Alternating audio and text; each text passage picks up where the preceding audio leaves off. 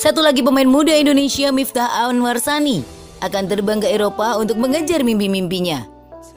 Miftah Anwarsani akan mengawali karir sebagai pemain Indonesia pertama yang pernah bermain di Liga Bosnia dan Herzegovina.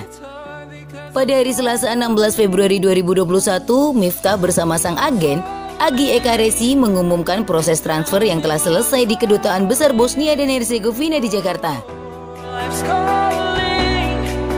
Agi menyatakan bahwa Miftah akan terbang ke Eropa pada hari Sabtu 27 Februari 2021.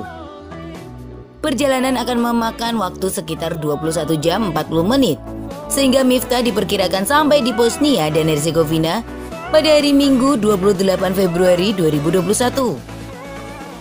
Pemain yang berposisi sebagai bek itu bisa langsung ikut dalam latihan tim karena pihak pemerintah Bosnia memang tidak menerapkan aturan wajib karantina bagi warga negara asing yang masuk ke negaranya. Saat ini FK Sloboda Tuzla berada di urutan ke-8 klasemen sementara, terpaut 23 poin dari sang pemuncak klasemen, FK Sarajevo.